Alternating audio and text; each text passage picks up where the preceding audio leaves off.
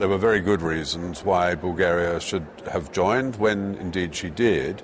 But if you remember in 2007, there were problems and question marks about dealing with organised crime and corruption and reform of the judiciary and matters of that nature.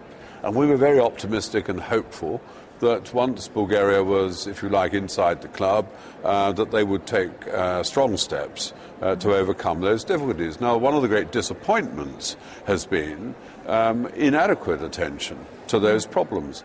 And I'm not sure we have fully learned the lessons from that recent enlargement, because although the question of Croatia seems to be done and dusted, the fact is the same concerns are expressed today about Croatia.